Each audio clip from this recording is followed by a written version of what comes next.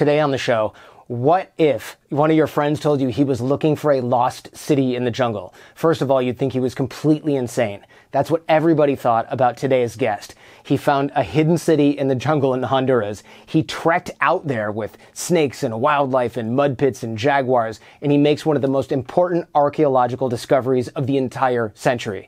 Check out today's interview with Steve Elkins on The Jordan Harbinger Show.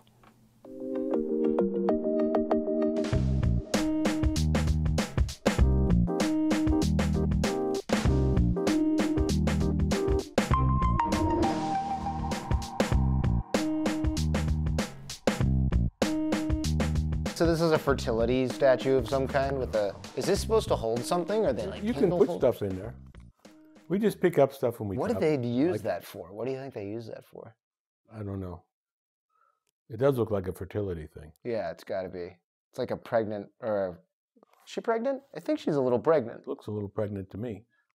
Got an outie for sure. Yeah.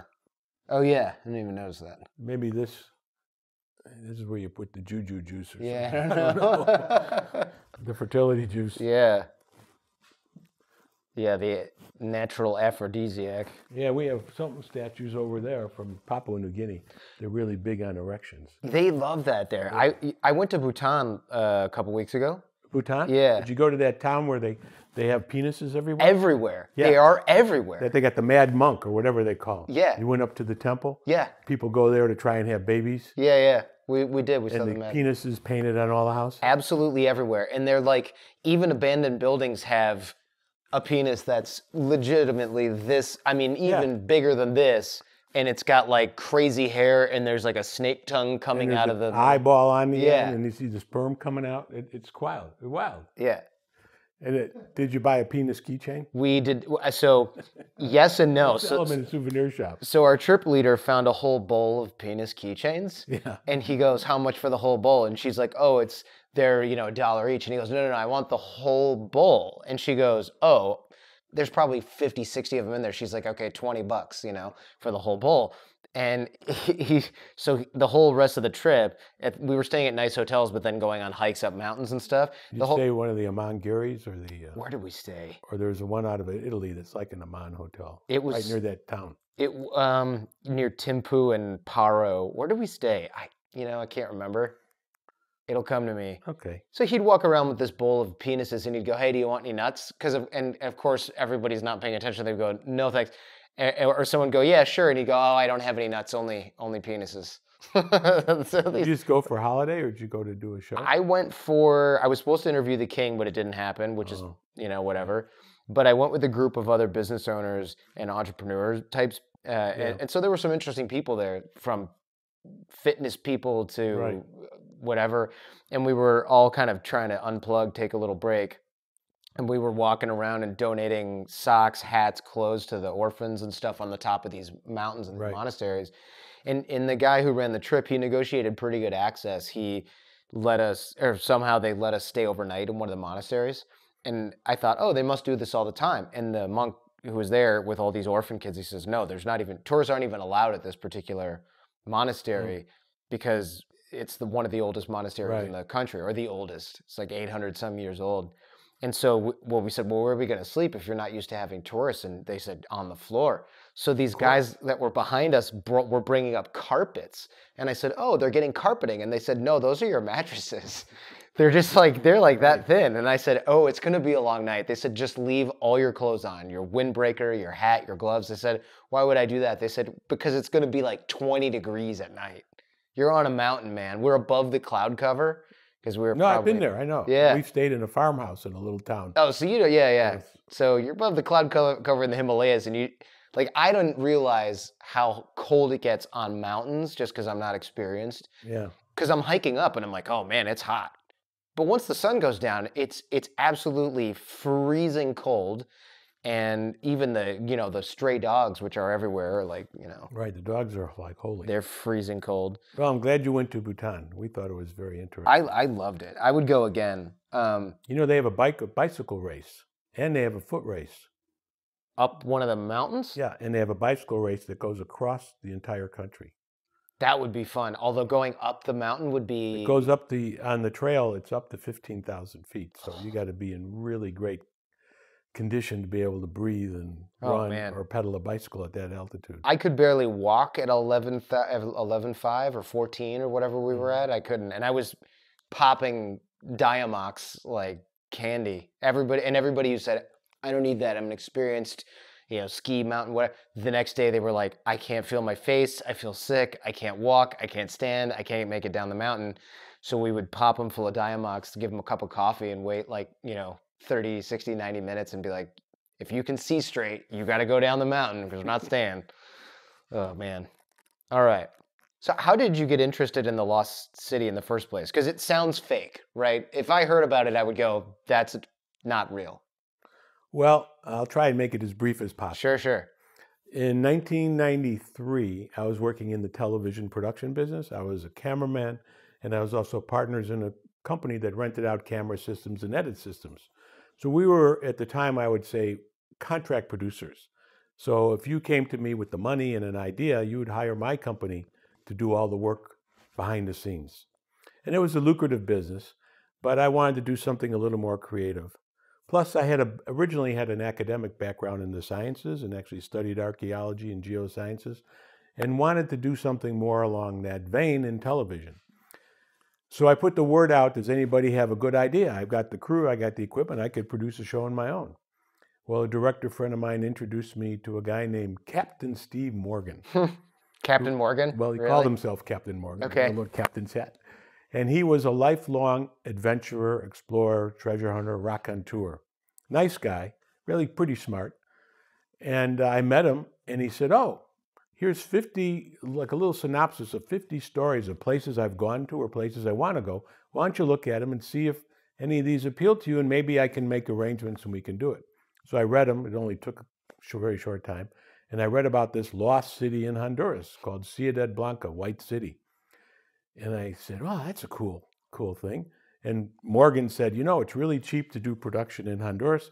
And my best friend, my best childhood friend, this guy named Bruce Heineke, who was a real character, he's living down there. He's married to a Honduran woman, and he can arrange whatever government permits we need and blah, blah, blah. Because I had no idea. Sure. And I said, great, give me a budget. Well, the budget was really cheap. And I said, let's go. And I actually got one of my production clients, which was a German broadcaster, who went partners with me. And in 1994, we headed out to Honduras for an unknown adventure looking for the lost city. It just sounds so crazy to me that I don't know if I would have the guts to do it. And I've been to North Korea, I've gone to other countries and gone hiking and done all these kinds of things, but something about going to find something that you're not sure is even there, that would be, you find it exciting, right? But for me, I would be like, oh man, there's a good chance we're going to end up walking around in the middle of the jungle and not find anything. You're absolutely correct. I mean, there's a very good chance we wouldn't find anything. And in fact, we were gone a couple of weeks and we had great adventures, but we didn't find the lost city. Okay. However, we did find a lot of enigmatic artifacts. And I did know enough about archaeology. And I had actually even worked part-time after college in paleoclimatology research at the University of Wisconsin. So I knew that environments changed and everything. Well, anyway, one of the days when we were out in the jungle walking around, and we're high up in the mountains, far away from any human habitation, we come across this boulder next to a river. And on this boulder, there is carved this wonderful petroglyph of a man with some kind of a mask or a headdress on. It looked like a stick, maybe a digging stick or a wand. I don't know, and a sack would look like seeds coming out of it. We had a government archaeologist with us. That's what he told us it was. He said, oh yeah, they were farming here. Okay. I didn't see, how are they farming here? We're in the jungle. You can't see from here to 10 feet away. But I knew from my paleoclimate time of doing research that environments change all the time. So like that might not have been a jungle. That might not have been a jungle in the past. And I went, you know what? This petroglyph would not be here if something wasn't going on in the past. So maybe there's some truth to this legend. And that was an epiphany moment for me. And I became convinced that there was some real truth to the legend. And I became obsessed with trying to prove or disprove it. I kind of felt there was something to it. Can you explain the legend of the lost city here? Because I think a lot of people are going to go, if someone tells me there's a city in the jungle, I'm not necessarily going to buy into it. But if there's obviously some legend around it, the local people know something about this. Right. The legend of Ciudad Blanca, or White City in English, goes back probably 500 years to the best of my knowledge. The conquistador Hernan Cortez, in 1526, when he first came to what's now Honduras, the local people told him, they said, oh, there's this great city out in this vast jungle. It's very rich, and you should go there, and blah, blah, blah. And of course, did they tell him that to get rid of him, or is it part of their legend? But from that moment on, that's 500 years ago, people have believed that there is this civilization out there. And the local indigenous people have their own legends. It has about 5 different names, of which I can't pronounce, about this culture, this civilization that lived out in the jungle at one time. One of the other monikers for the city in current times is Lost City of the Monkey God, because according to the legend, the buildings there were built out of white stone, which is probable because there's a lot of limestone there. It's easy to carve, and it has a whitish cast to it. So, okay, that's why it was White City. And you can see white cliffs of stone. And then worshiping a monkey god is not unusual in tropical areas. It's done forever, all the time. So these things were certainly possible. So had the Spanish at that point gone in there and done it? Is there any evidence for it, or is it just legend, purely legend at this point? I mean, I've heard and read accounts of them trying to look for it, but they didn't find anything. So it's all legend. And in Honduras, it's iconic legends, even taught in the schools. It's part of their cultural history. The Mesquite jungle, where it's located in the eastern third of Honduras, is one of the toughest jungles in the world. And by accidents of geography and history, it's remained pretty much unexplored until recently. Now, people have gone in there and they have found enigmatic artifacts. They found samples of things, but no one ever found a large settlement, what archaeologists would classify as a city. And nobody really knew the culture. It was just haphazard. So there's not necessarily any evidence that you're going to find anything, but there's this, and I read the book, The Lost City of the Monkey God. There's this explorer who claims to have seen it or found it, and he's got, the only evidence is like this cryptic walking stick. You know about this? Tell us about this. Yeah, well, there's a lot of people who've gone looking for it. Some went in, and some never came back. Yeah. I mean, there's a whole litany of people. In fact, the Smithsonian in the 1930s sent 3 expeditions, well-funded, and they did not find it. But everybody comes back with something. The person you're referring to is named Theodore Mord. He was an American adventurer. He actually was a spy in World War II. But he went there in 1940 with a friend of his and was funded by the precursor to the Smithsonian, the American Museum, the Museum of the American Indian. And he went looking for it. He did not find it, but he said he did. And there was a big article in the New York Times. He was the darling of the press, and they made up all kinds of pictures. He brought back tons of artifacts, which are to this day in the archives of the Smithsonian in Sweetland, Maryland. I went to see them, hundreds of them. It was a con. Really? We found out, Doug Preston, the writer of the book, and we got a hold of Theodore Mord's diary, handwritten diary, that we got from a relative of his. And I guess nobody ever really read it until we read it. And actually, Doug is the one who compared the handwriting and stuff and said, you know what? It says very plainly, he didn't even believe there was a lost city. He really went there looking for gold. He took a geologist friend of his with him. And they set up a gold mine. They got wiped out, I think, by a bad storm or a hurricane. They had to go back. But he was funded by Theodore Hay from the Museum of the American Indian, and he had to come back with something. Right. So he went to the coast, and he paid people for artifacts, or he paid them to go dig up stuff, and he brought them all back and made up a whole story that he found it. And of course, he said, I can't go back, and he never could say exactly where it was because he didn't really find anything. Oh, man. And everyone believed that up until we uncovered the real truth. You guys were interviewing adventurers and smugglers and things like that to see if any of these guys had found anything, right? Because those are probably the only guys kind of hanging out. Describe the area of Honduras where this was, like the nearby people and towns. Well, the jungle itself is very sparsely populated. In fact, the city we found, the closest village that's inhabited today, was 45 air kilometers away by helicopter. So you could calculate how many miles that might be. And the villages there are very, very small. So there are no roads, there's no infrastructure, there's no nothing. It's wilderness in the truest sense, true jungle wilderness. Now, to give you an idea of how difficult the area is, I came across an exploration geologist named Sam Glassmeyer, who's written about in the book. In 1959, he was there prospecting for gold because there is gold deposits in the Mesquite. And he had heard the legends. And being an adventurer, he decided, hey, I'm going to take some time out and go look. He told his family, who I know quite well, that he'd be gone maybe 2-3 weeks. I think he was gone a couple months. And he did find a city or a very large settlement. And he was, being an exploration geologist, he drew a great map, which I got from him before he passed away, which is a different place than what I found. But he said he'd been in jungles all over the world, and this was the roughest one he has ever seen, the hardest to navigate. So that's when I say by accident of geography and history. It's too tough of a place in recent memory for people to navigate. I mean, there's the terrain in the book is, it's sloping, there's ravines, there's mud pits that you can fall in and essentially sink in and die. There are landslides. The jungle is so thick. What is it, like every 10 miles takes, or sorry, every 1 mile takes about 10 hours to get through it or something like that? In parts of it, that's absolutely true. I mean, think about 1 mile in 10 hours. I can walk a mile in, I don't know, 15, 20 minutes, depending on my pace if I'm walking on the street. Correct. The other thing, too, is a lot of the travel in the jungle is by river. So if you take a canoe and you go by river, that's okay, you can make a lot of distance. However, here's what happens in the rivers.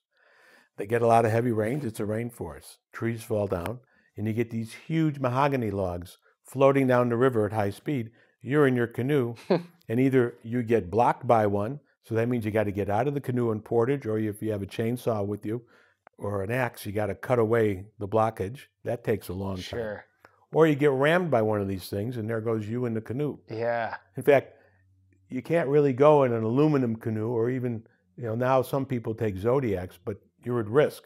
So traditionally, the people use dugout canoes, which weigh about 5 million pounds, but you're safe. Yeah, because they're so hard and heavy. Right, and they're thick. made out of the very trees that make the log jams. Oh, man. So you don't take an aluminum canoe because you'll get plowed into by Right, something. you're more than likely it's going to get ding and be no good after a while. Oh, yeah, I didn't even think about that. Yeah, they're not durable enough. Wow.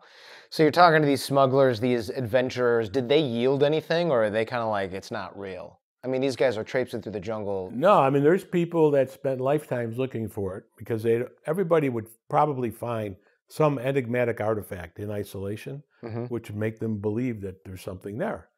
And rightly so. But they could never find the city. Nobody had been able to do that.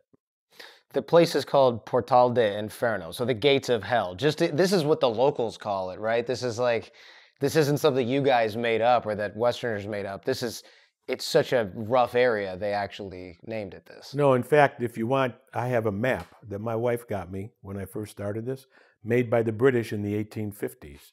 And on that map, it says Portal del Inferno over that part of the jungle. It was not well mapped. Nobody really knew it was there. They just knew it was really difficult. People went in, they didn't always come out. And it was called the Gates of Hell because the terrain was so tough. What kind of animals are in here? Because the book and some of your talks revolve in part around this snake called the fer-de-lance. And I've heard of that, but of course only in Indiana Jones movies or something like that. Very apropos of this conversation. What are these things? These are nasty, like biblical serpents, basically. Well, I don't know what a biblical serpent is, but just like the gnarliest kind of almost fairy stuff of nightmares and fairy tales. The fer-de-lance is probably the most dangerous snake in the Western Hemisphere. All right, it can be quite large, not like an anaconda, but I think it's 6, 7, maybe 8 feet at tops. But it has the biggest fangs. They're 1.25 inches long, and its venom is very debilitating. If it doesn't kill you, if you're able to survive that, you'll probably lose the limb that you got bitten on. And there's a lot of them there. All right, it's also a pretty aggressive snake. It sort of bites and then asks questions later. Uh-huh. Yeah. So you want to try and avoid them as best you can. We saw them almost every day. Oof. We had one close encounter. Doug, the author of the book, he had a close encounter, as well did one of the women who was an archaeologist with us on our second expedition there. She had a close encounter with one, but fortunately nobody got struck.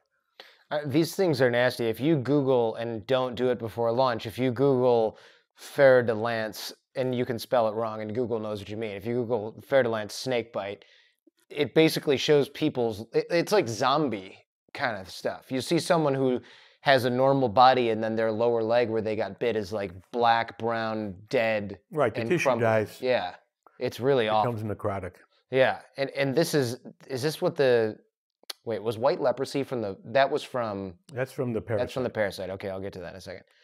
Yeah, so it's pretty disgusting, and you can't just grab onto any branch you want. You can't just hop over this log that's in your way because you don't know if one of these things is underneath it, and there's nothing you can really wear that's going to protect you from these things. Well, we did wear snake gaiters, which are kind of like Kevlar shields you wrap around your legs. Mm-hmm.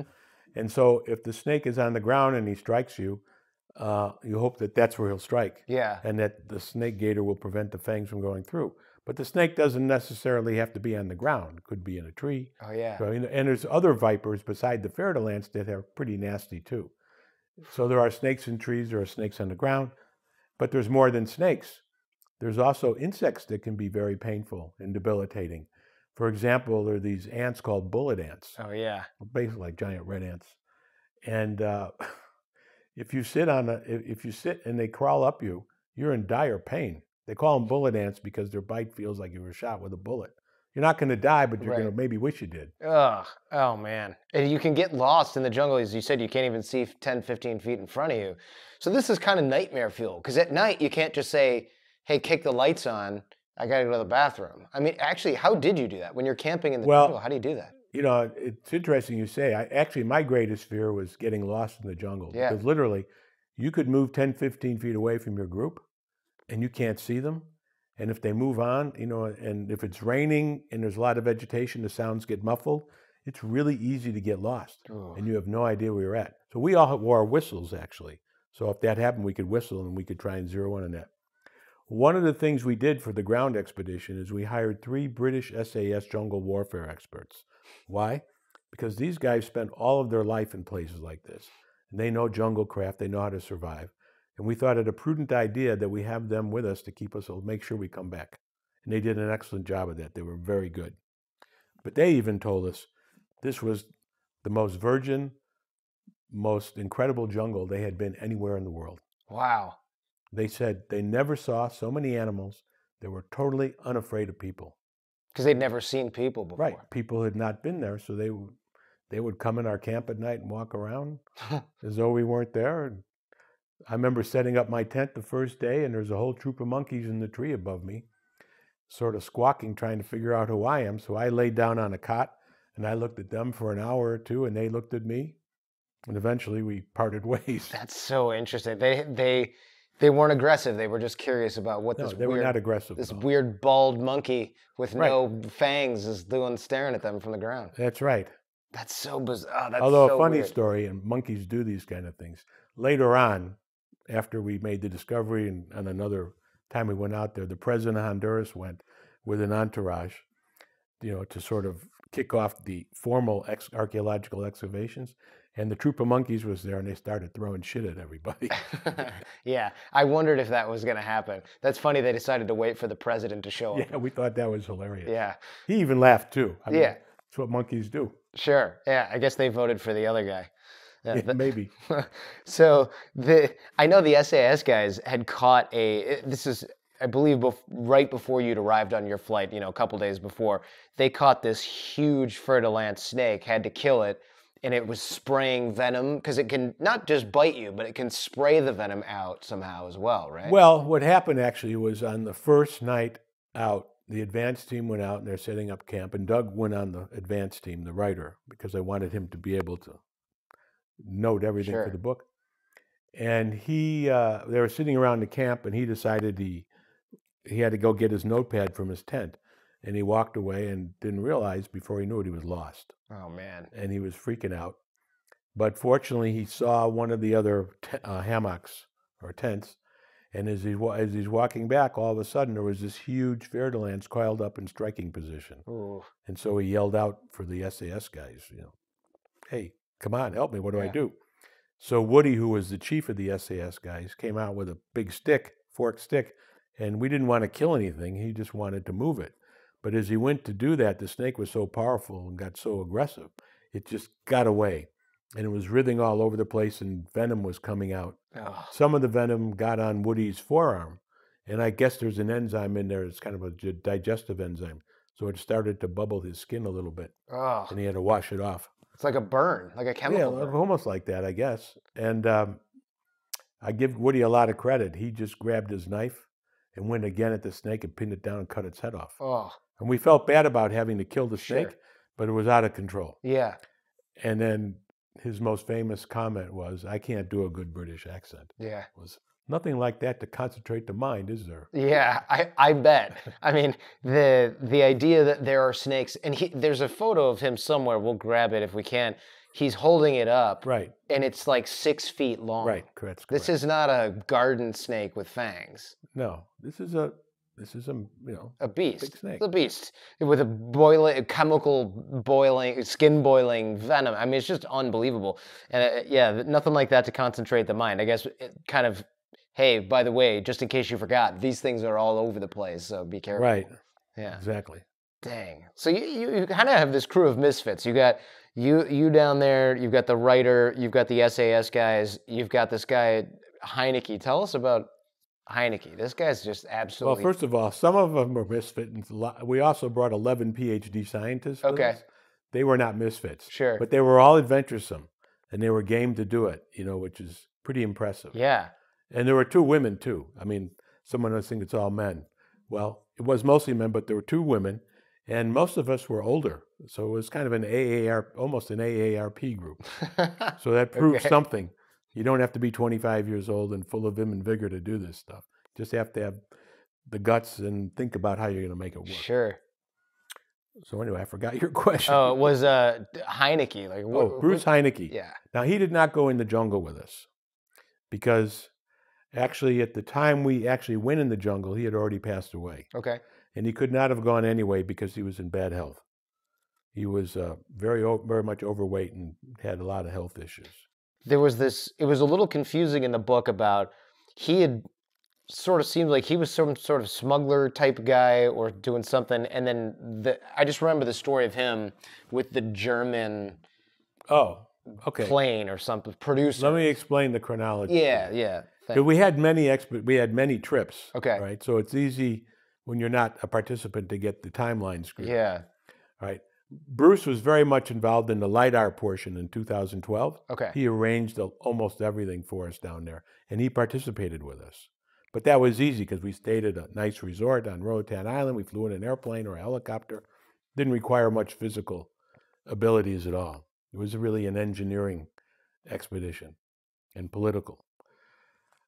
Early on, back in the 90s when I first went, Bruce actually never went in the jungle with us at any time. He had done so in the past. But the time that I first met him in the 90s, he was no longer jungle able, okay, because of his size or his health. But he would arrange everything. Now, prior to that, Bruce was a very interesting guy. He had worked as he was a treasure hunter and God knows what, but he was also what I would say kind of like a double agent. Before he had married the current wife during the latter part of her, he had been married a number of times. He had an affair with the daughter of someone who was very high up in the Colombian cartel years ago. And Bruce was doing all kinds of activities. I mean, he lived in a big mansion. He had servants. He was living the high life, chartered jets. You can use your imagination. It's probably true. Sure. Well, anyway, one day he got caught by the DEA. And his get-out-of-jail card was turning over some Colombians. Oh. A rather precarious position. Yeah. And what he tells me, I mean, I wasn't there, so I'm just relying on what he told me. that he made some kind of deal and they turned over some lower level Colombians that they didn't really care about, and that satisfied the DEA, kept them out of jail, and they probably kept them on a leash. Because I know when I would go down to Honduras or when we'd come back and land in Houston, I would go through immigration in 2 seconds and he'd be there for an hour. They'd take him into a room. So they were probably debriefing him or interrogating him. Sure. And anyway, so he wound up becoming an agent for the DEA and the Colombians all at the same time. Wow. Okay. So as I said, he's no longer here. Sure. Yeah. So this guy is he's straight out of, like you said before the show, Central Casting. Well, big guy, gold chain, big pinky ring, carried a .45 in an ankle holster, and a Hawaiian pineapple shirts, right out of a movie. Yeah, that sounds about right. And wasn't one of the German producers about to miss the plane? I mean, this was like the thing that cinched it for me, and I was like, I got to meet this guy if he's still around. What was that all about? Well, the head of this German media company came with us. He helped finance the first expedition. And he brought along, actually, an early satellite phone. It came in a briefcase. And we're in the jungle. We had to look for a clearing, and he'd unfold his briefcase. We put up look like these lights right here, and try and find a satellite. And he'd call back to Germany to find out how things were back at the office while we're in the middle of nowhere. It was pretty cool. But apparently there was some kind of ruckus back in Germany, and he had to leave early. So we radioed Bruce, because there were no cell phones at the time, and you still can't use a cell phone there. And we said, we need to get this guy back to Germany post-haste.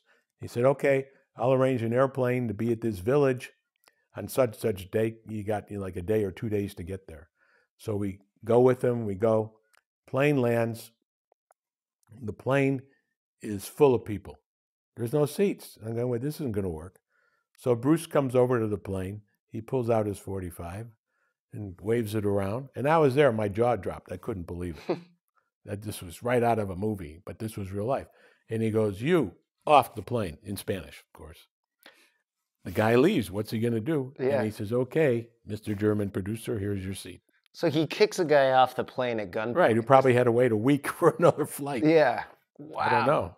Somewhere there's some guy telling a story about how he got kicked off a Honduran plane at gunpoint by some crazy. Right, and this is a plane that was overloaded to begin with. They got people with suitcases or animals in their lap, standing up. I mean, it's amazing the plane took off. Yeah, I suppose. I'd like to say things are different now, but maybe it depends on what country you're in, I suppose.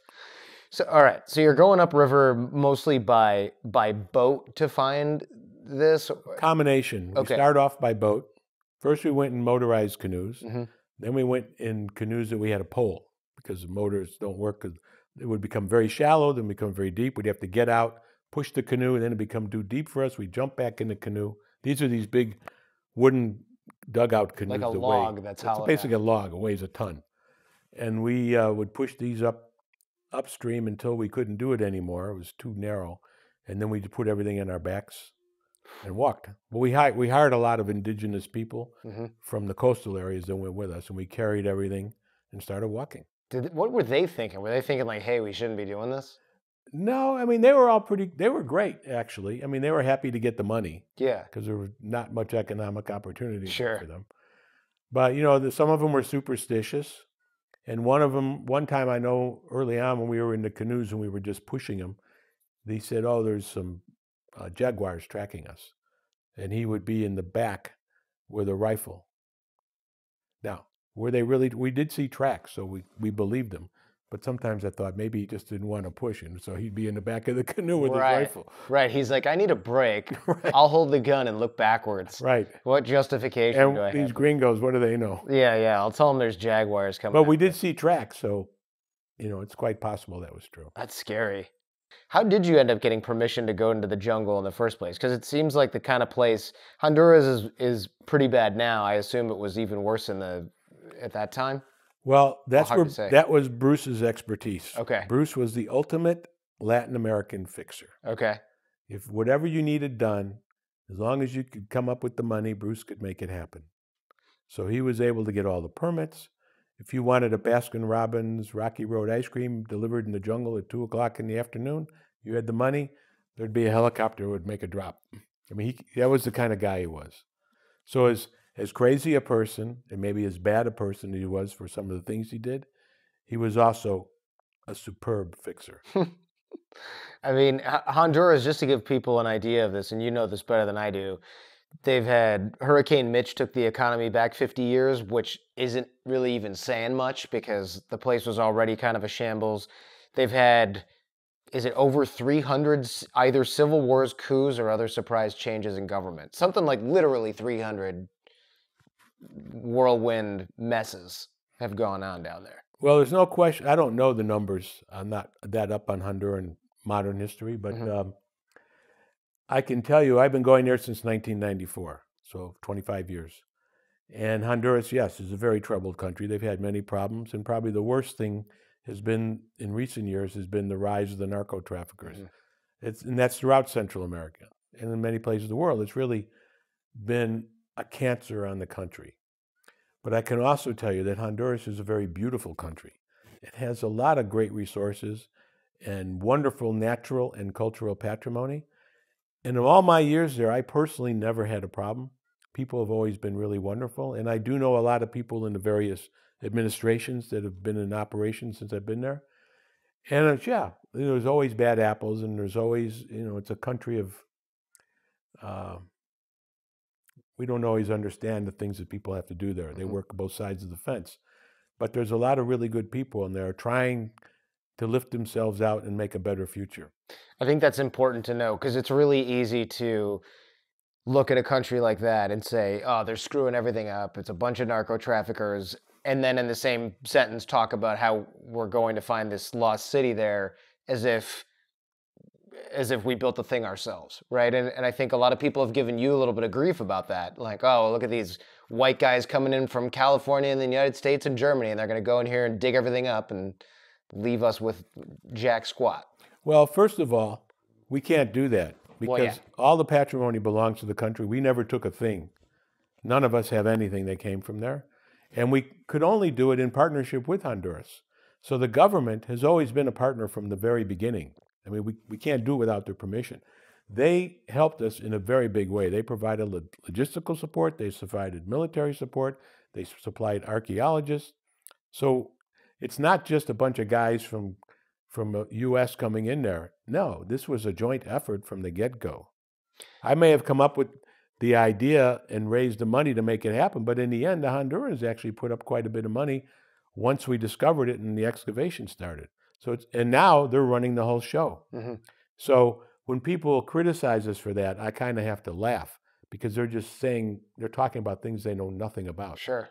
Even the indigenous people, like we were criticized for not including indigenous people, which was totally erroneous. It was said by people who didn't know because they weren't there. Sure. We had an anthropologist with us, part of our team. It was a woman who was the curator for Latin America at the Smithsonian for 23 years.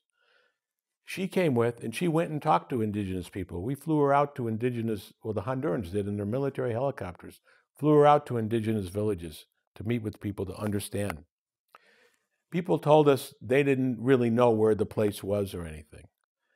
And we got a lot of grief about that. Other people said, oh, the indigenous people, they all know where this place is, blah, blah, blah, blah, blah.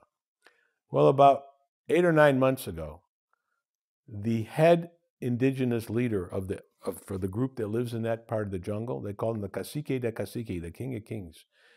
The government brought him out to the site. And it's on video on the website for our foundation down there and the government website. He is in tears, talking with some government officials and archaeologists and saying part in his native language and part in Spanish, he never thought that he would live to see the day to be at this place. He had heard about it from his grandparents. Everybody had heard about it, but no one knew where it was. And there he was. And he was beside himself. So for me, that was the greatest moment of vindication that sort of put an end to that argument. That must feel so good to have discovered something like that and have even the local people finally kind of put an end to the nonsense. Because I'm reading about this, and it's like, archaeologists are saying you're not really doing archaeology because you're using LiDAR, and I'll ask about that in a second.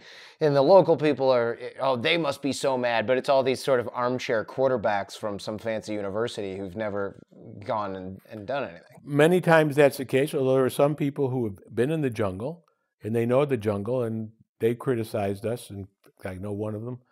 And my opinion I mean, I don't really talk to the guy. Sure. Is jealousy. Sure. You know, they weren't involved in it. And, you know, someone makes a really great discovery and basically unveiled a virtually unknown culture, and they're not an archaeologist. I was a film guy. Yeah. You know, but I just had an idea and I pursued it, and I was able to do something that they weren't able to do, so they felt bad. And I did not, even though I knew of them, I did not include them because they didn't have the skill set that I needed. For example, after we did the LiDAR, we didn't have any archaeologists with us. I just went on my own hunches and picked out target areas, and then the engineers analyzed the data, and lo and behold, it was obvious to anyone that these were ruins. Then I looked for the best archaeologists at the time that could understand LiDAR images, of which there were very, very few. Yeah. That's the people I brought on board. Let's talk about LiDAR. This is like this ground scan radar technology. How does this work? What is it? Well, LiDAR, it's like sonar or radar, but it uses pulses of laser beams. At the time we used it, it used 100,000 pulses a second. Now it's over 1 million pulses, so it gets better all the time. It was originally developed as a navigation aid for the space program in the 60s, but it's evolved for many uses and is now the mapping program du jour. Everywhere in the world, everybody is mapping, making new maps with what they call airborne LiDAR. You put a LiDAR machine in an airplane, a drone, or a helicopter, and you scan an area. You send out these millions of pulses of laser beams, of which most of them bounce back to the airplane.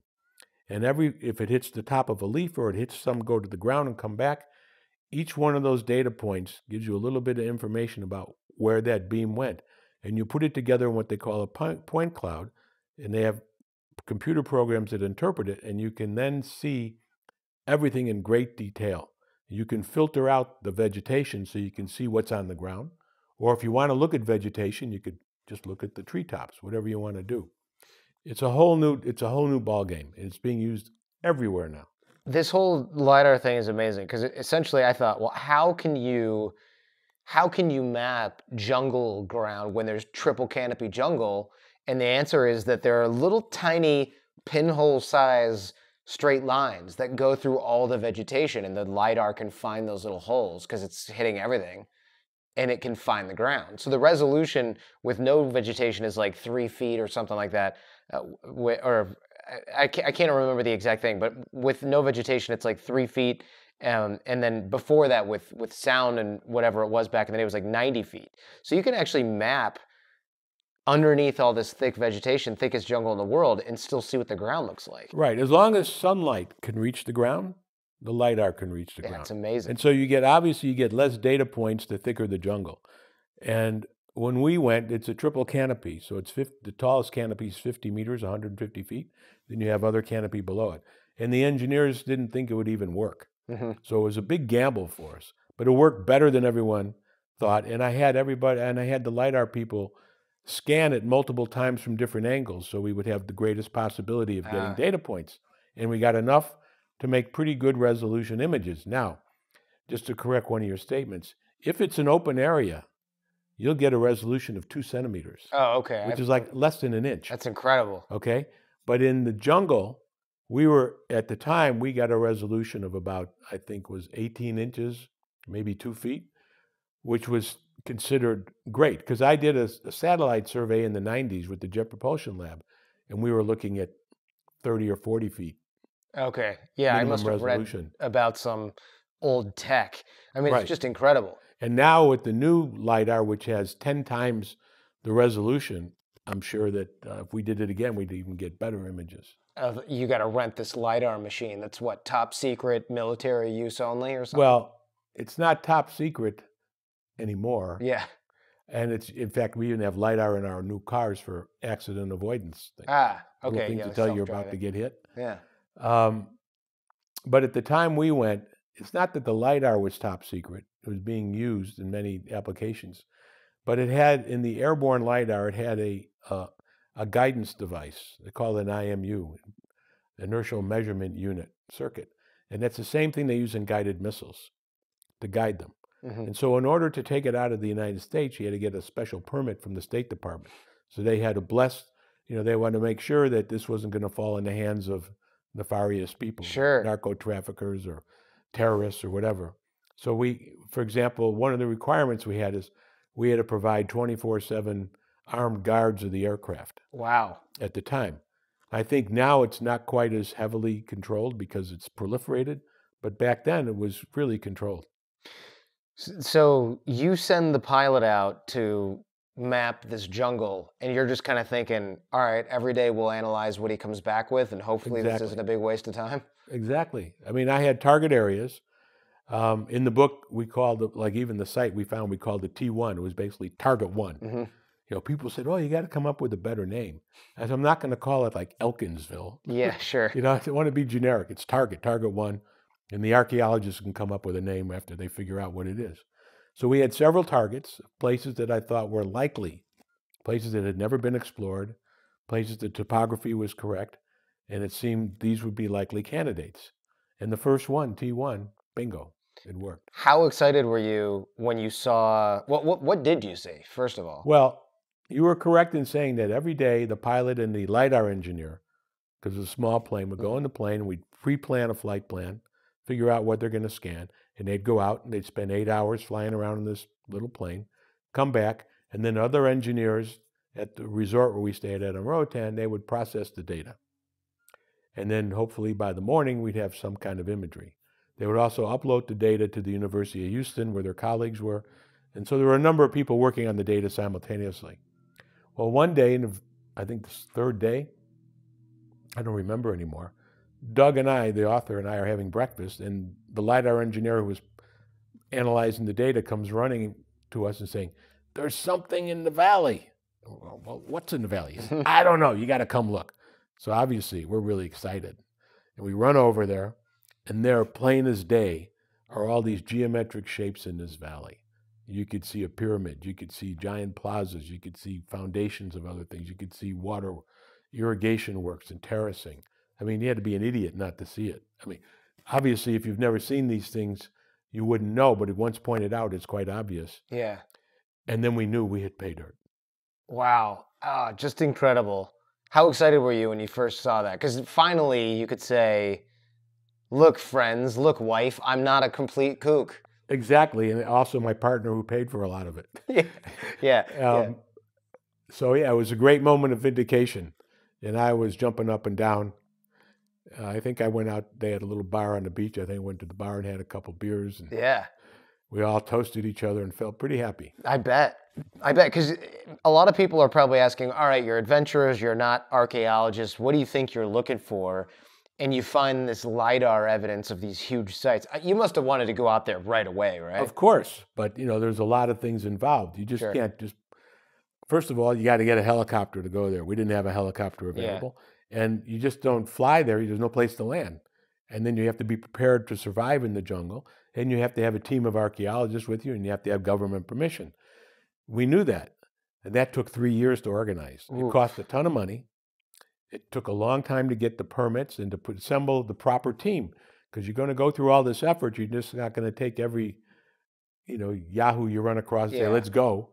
No, that's not a scientific expedition. You want to have the team with the right people, the right expertise, to take advantage of every moment you're there. You guys had a few setbacks. There was the LiDAR machine broke at one point, and I guess some guy had to fly out from Canada with a circuit board.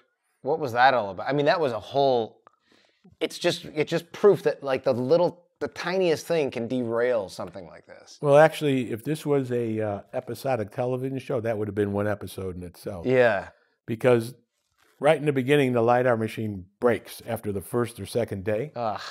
And we're going, oh my God, it's costing us $20,000 a day to run this operation. Yeah. And now we're dead in the water. Well, at that time, there's not a lot of these units around in the world. Sure. And we called everywhere. I spent 2 days on the phone and on email all over the world trying to find a spare part for this machine. There were a couple around, but nobody wanted to give them up no matter what the cost was. And finally, through the people at the University of Houston, the National Center for Airborne Laser Mapping, who we contracted to do the actual survey, they knew the president of the company that manufactured the LiDAR unit, which was in Canada.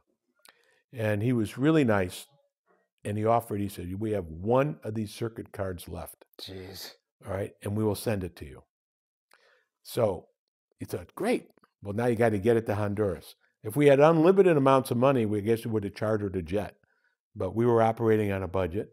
So they said, we're sending an engineer with the part. He'll be there within 1 or 2 days. Okay. Well, they sent a Pakistani national. Sure. And this is in 2012. Yeah. So there's still a lot of, this terrorist stuff going around. And people are, Homeland Security stuff. And he's told, don't put this part in your baggage. Keep it on you. Right. All right. Well, his commercial flight stopped in Washington, D.C. overnight. He was afraid to have this circuit card on him because being Pakistani, maybe they'd arrest him or something. Sure. They put it in his luggage. His luggage got lost. Oh, man. So he arrives, but no part. I have a heart attack. I mean, I had a full head of hair before that. Yeah, and I bet. We spent, I can't tell you how many hours with the airlines, with everyone I knew in all these different countries trying to trace this. The airline couldn't find it. Finally, by hook and by crook, we were able to trace where it was, and we got it on a flight to Salvador. And then when they said it's in Salvador, they're putting it on a plane to go to Honduras. So I go to the airport in Honduras to pick up the part with one of my friends in Honduras who was in the government, and we go show up, and they say, oh, we don't see it. Plane's here, but we don't see the part. Well, it's Honduras. My friend, who's with the government, pulls out a presidential card, like a card from the president, sort of like a get-out-of-jail card. All of a sudden, they found the part. Oh, interesting. Yeah, like in 2 seconds. Oh, yeah, it's over here. So we got the part. Wow. And then we're driving back to the airport, and this is a time in Honduras's recent history where the narco problem was really bad. There was a lot of bad things going on. There's a police blockade on our way back to our hotel. And I don't know if it was legitimate or a shakedown, but they're looking at us, and we got this fancy equipment, and I could sense this is not going good. And my friend pulls out the presidential card. Okay. Yeah, wow. We go.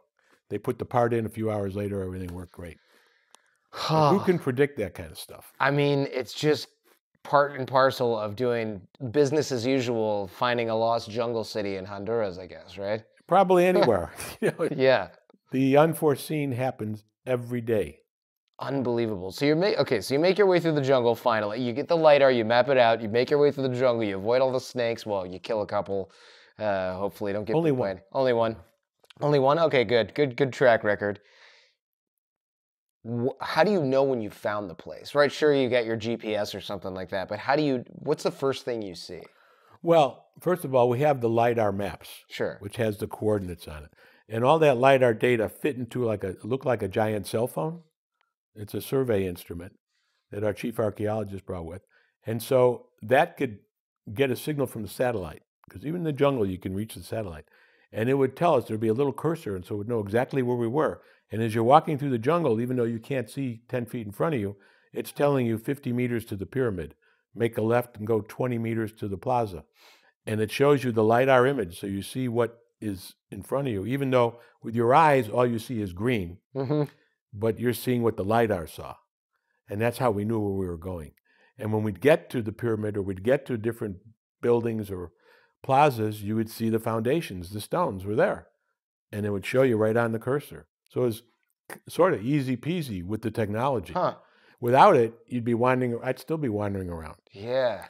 And then, that was pretty cool, because we could see everything we saw on LiDAR. We could actually just walk to it. Yeah. Now, you had to machete your way through, and there were various hazards we had to overcome to get there, but you could find it. Incredible. So what is the first thing that you saw? You saw the pyramid. How did you know you had found something that wasn't just an isolated or a natural formation or something like that? I mean, you must have seen some kind of, were there artifacts? Were there things laying around? Or was it just so obvious that you'd walked into a city? Well, the pyramid, no, it's not obvious at all. And the pyramid is just another hill you have to walk up. Sure, it's covered totally in vegetation and dirt. And it's only the LiDAR that tells you this is the pyramid. You can see its shape on the LiDAR. And you look at it and you go, okay, I guess it is.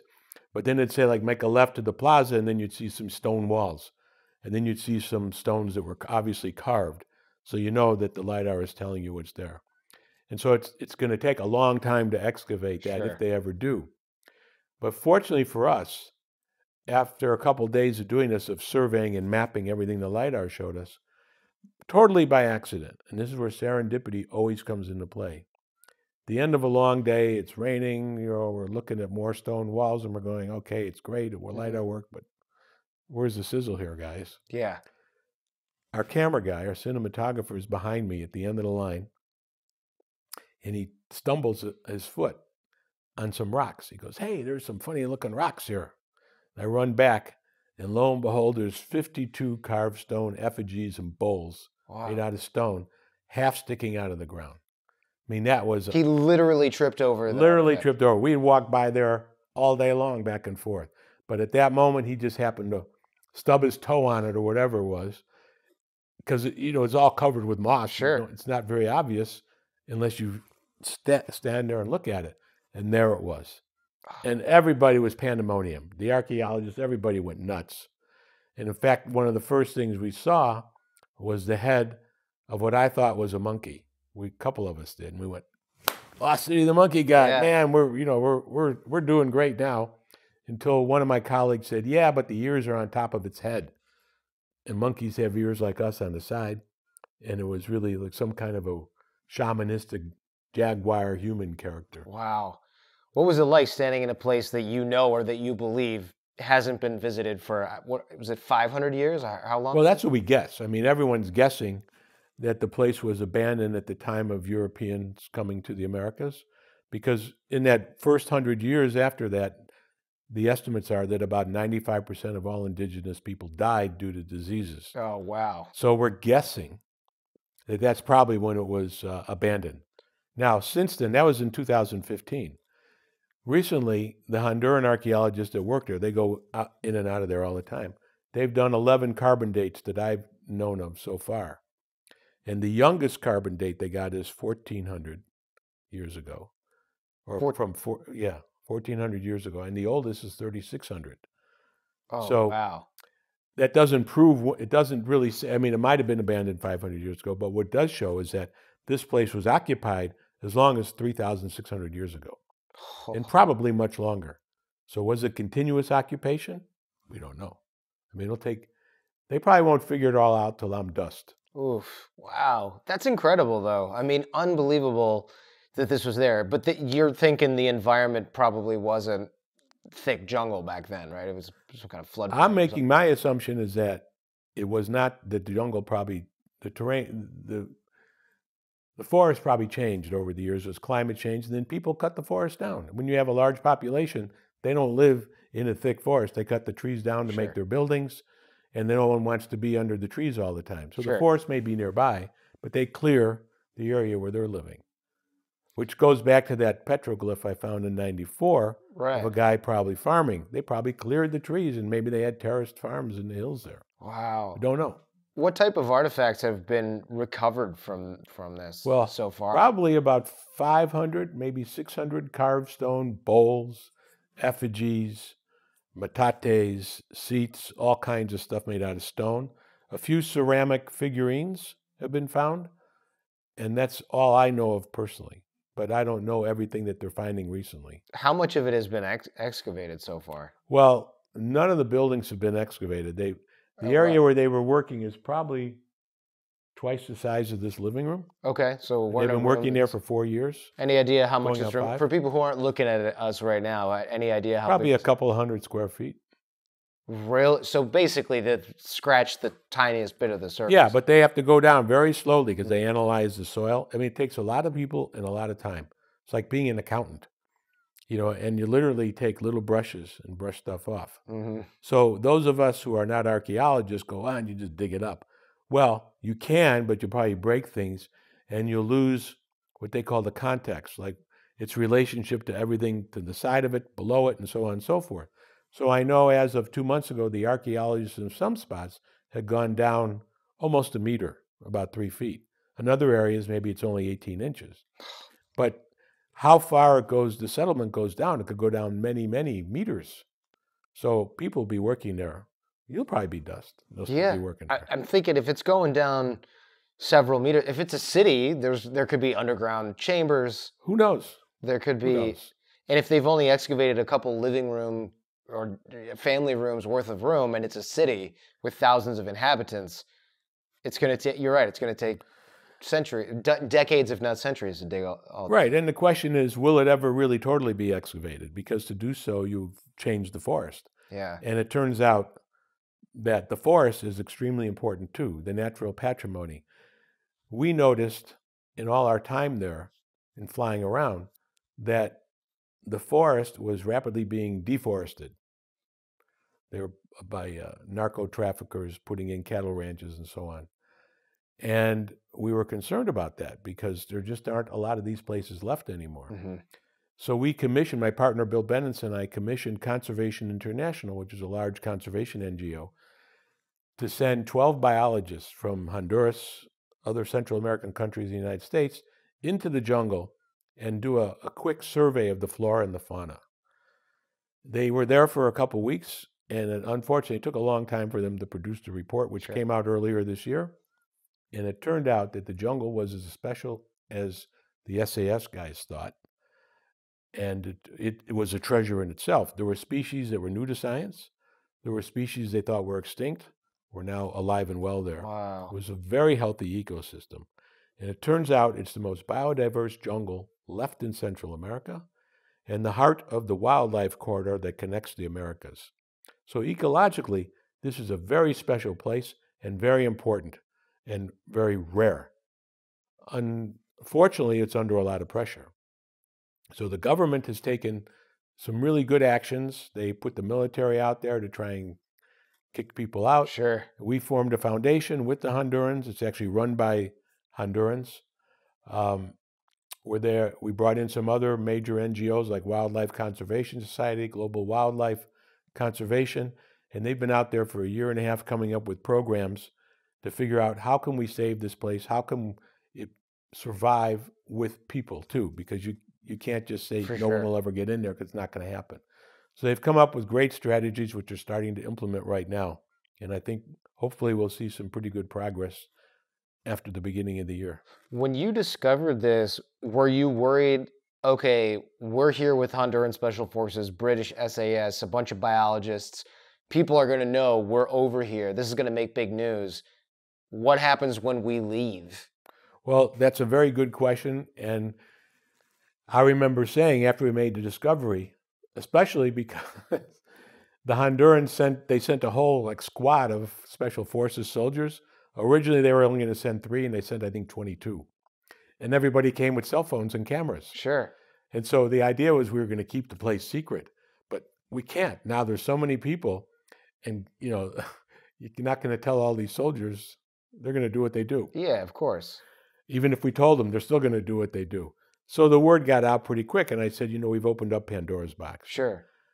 But on the other hand, the place was under threat even before we came. Had we not put a spotlight on it, it would be gone anyway, and no one would ever know it was there. It would quietly disappear. It'd probably be more destroyed now than it is already. Mm-hmm. And so now there's efforts to stop that, and they've been fairly successful. And hopefully that'll continue.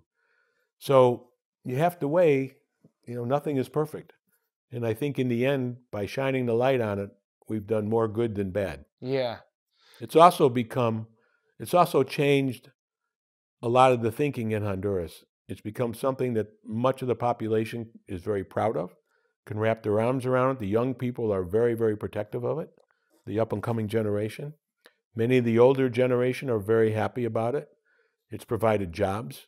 It's provided a positive image out of a country that desperately needs positive images. That's true. And I think I would just be worried, right? The narco traffickers are going to go, hey, we got an airstrip near there. Why don't we send in some of our people and just go dig some stuff up and sell it, make some money? Or just even illegal loggers that are nearby going, well, we already burned trees down near there and have cattle or whatever it is. We can just go in and take stuff. I would even be worried about the soldiers. I don't know. Maybe they're really patriotic, loyal, but they also could just tag it with their GPS and hike back in there and grab a couple things and enrich themselves. You just don't know. These things are all real risks. Yeah. First of all, it's very hard to get to. You really can only get there by helicopter, so there's limited helicopters there. Narcos can get them. That's no problem. And in fact, a year ago, there was a group of local people from a village that spent about 6 months carving a trail with donkeys, mules, and they went to we found actually 2 cities. The one that we haven't spent much time at, and we found them there. They were actually killing the wildlife and looting the artifacts. Oh, man. So the military came in and got rid of them. But that's a constant threat. And so the question is, we hope now by shining the world's attention on this and gaining a lot of support and setting up the foundation and making it a good thing for the government to want to do because they look good and they get more foreign aid and so on and so forth, that there'll be enough of the right kind of pressures to protect this place.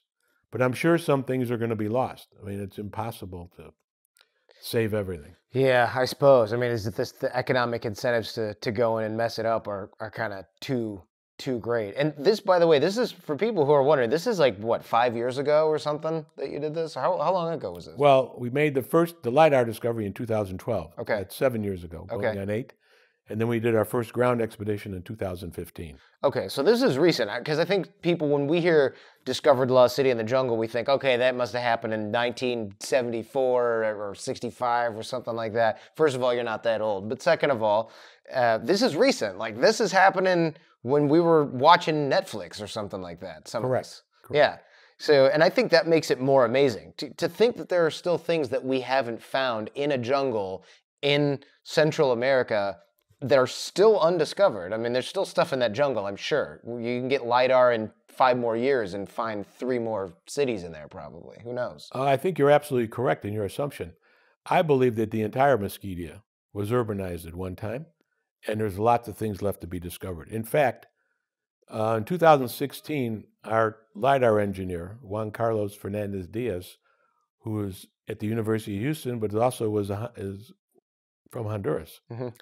He did the LiDAR scanning for us, and he wound up doing another project in Guatemala where they scanned the Piton jungle, which is between all the big known Mayan sites there. Mm-hmm. When everyone thought there's not much out here, how can anybody live there? Well, the reports came out earlier this year. You can look it up on the internet. The entire Piton jungle was urbanized in the past. Wow. And they've upped the estimates of population of the Maya people by many millions. Really? Because of that. So these big Maya centers that you visit as a tourist, they did not exist in isolation. There were communities going, farms and towns and villages and so on, connecting all these places. There were millions of people living there. I'm sure in the Mesquite, at some point in time, was probably a similar situation. It's weird. It makes you think about the United States, like 10,000 years from now, I don't know, aliens come visit us and they go, oh, the middle, there was nothing in the middle. It's all overgrown. Nobody could live there. And then, oh yeah, it turns out there's a bunch of cities in the middle of this here. They didn't just live on the coasts. They all died from alien smallpox or whatever killed off the Mayan population. Speaking of weird diseases, though, some of these guys, you were spared, but some of the guys that went on the trip with you brought back a pretty gross set of souvenirs. Right. In fact, after the expedition, we were sitting around toasting ourselves with a glass of beer, Mm-hmm. going, oh, it's great. Nobody got killed, nobody got hurt, no one got really sick. It's amazing. Little did we know, a month later, I mean, we're all covered with hundreds of bug bites. Sure. Sandflies. Can't eliminate that. Some people's bug bites, there would be the one bite that didn't go away, and it started getting bigger, and eventually became this open wound, like a lesion. And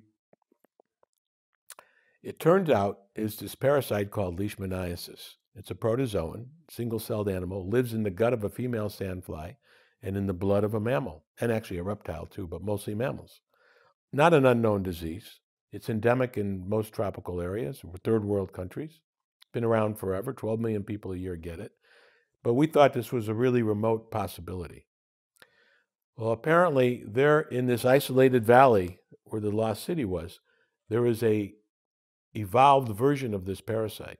We learned after a genetic study of it. Pretty bad. And 60% of the people who went there contracted it or became symptomatic. We probably all were infected, including myself.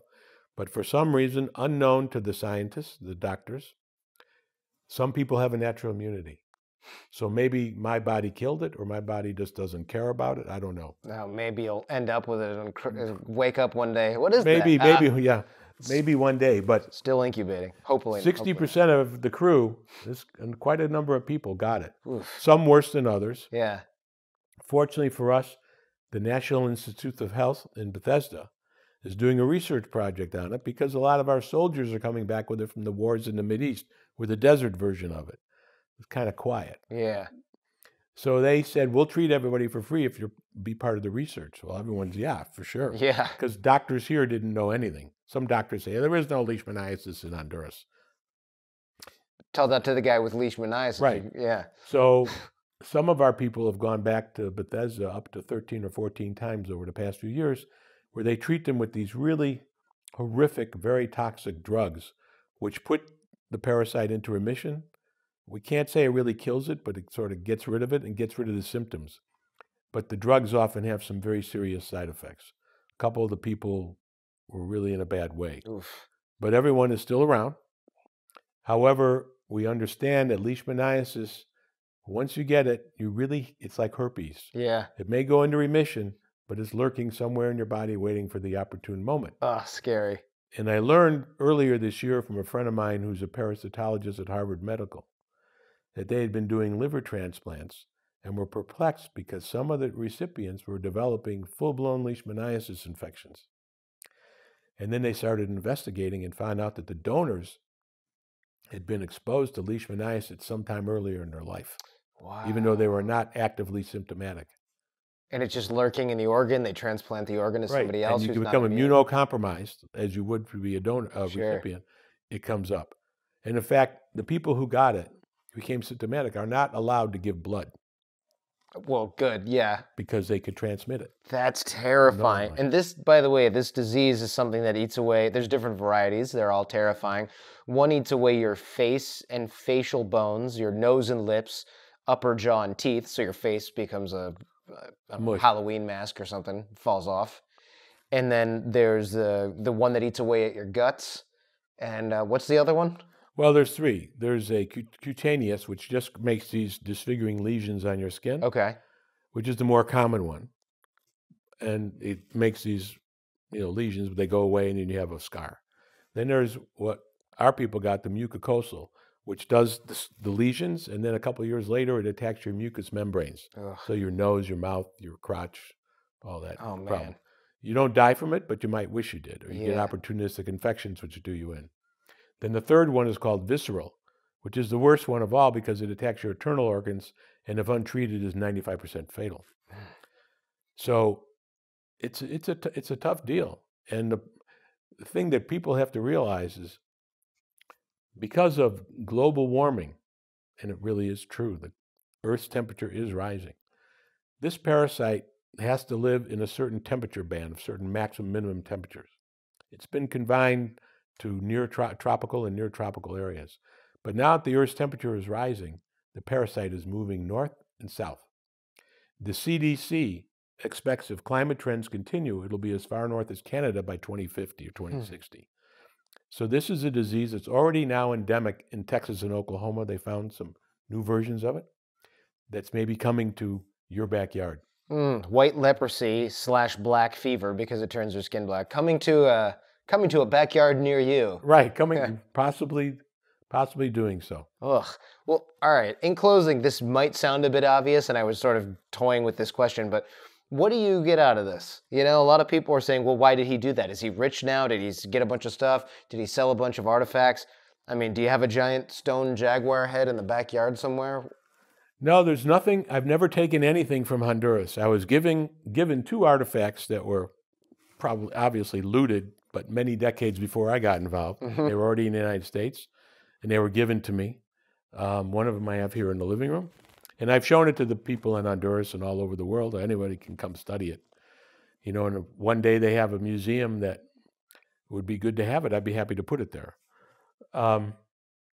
But they have to get it there. It's very heavy. Yeah, I'm looking at it right now. If you can't, maybe we'll throw some. Can we throw? Yeah, are we able to take a picture of it? Yeah, we'll throw something on the video. video. It's not from the Lost City site. It's from a place about probably 160 miles away, but it was at one time was jungle. It was actually found by Bruce, the fixer who died a number of years ago, back in the 80s.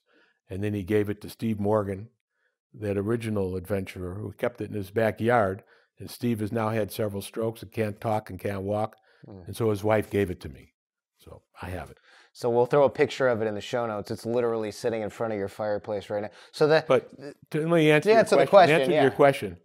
Okay, this has only cost me money. All the money and time I spent, this is a losing proposition, but I did it because it was of innate interest. It became a passion project, an obsession. And it's a great opportunity, especially as it started to succeed, that how often do any of us have an opportunity to make a great discovery and leave a legacy? And I felt that what I've started has become a legacy in Honduras. I mean, first, we proved that LiDAR could work in triple canopy jungle. We're the first ones to do it. We uncovered a civilization, a culture of which virtually nothing was known about, very little was known. We created a new ethos in the country of Honduras, helping them with tourism, they now have in the university, they teach archaeology. Not that I started those things, but the things we did promoted that and got other people involved. So it became a movement. I gave a lecture there to a high school where they speak English because I'm not fluent in Spanish. They had 90 juniors and seniors. I told them the story. Almost every one of them after the lecture came up to me, wanted to shake my hand and said, "Thank you for giving us hope. Thank you for showing us something nice about our country and giving us hope for the future." 2 months ago, the foundation, the Caja Camasa Foundation, which is run by Hondurans, but we helped set up, they put on an exhibition called Secrets of Ciudad Blanca. They did a wonderful job. They made virtual reality games that were incredible. They made a diorama. They even set up a music group called Kaku, which is the indigenous word for chocolate, because chocolate grows in the jungle. It's become a big deal. They had movies. They've done all kinds of stuff. They had over 1,000 people show up for this show for one day. People were thrilled about it. They go down there, they put me on talk shows, even though I don't speak Spanish. They have a translator. So that's my payoff. Yeah. The book is in 24 languages. It's known around the world. And so to be able to have done something positive and to increase our knowledge of the world and increase people's lives in a positive way, that's worth more than any financial gain. You know, I don't think I'll ever make any money, other maybe I'll make a few $1,000s when I give a talk. But that doesn't pay me back all the thousands I spent. That's right. And if the documentary ever comes out, maybe a chunk of that'll get returned. But we got to pay back all the money we spent. My partner spent a lot of money. So it's not a financial thing. Sure. It's just something you do because we're able to do it. I've been fortunate in life. I don't have to worry about where my next meal comes from, which had nothing to do with any of this.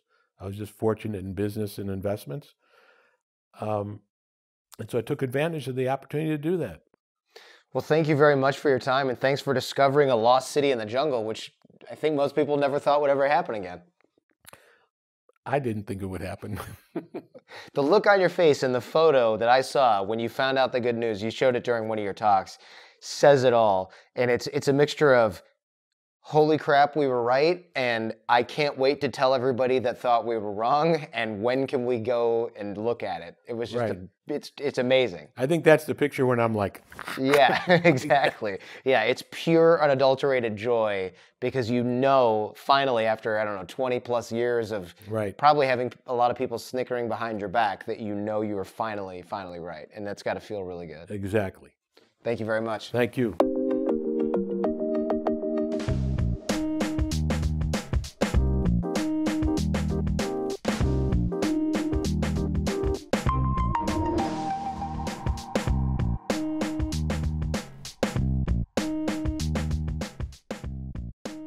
That how often do any of us have an opportunity to make a great discovery and leave a legacy?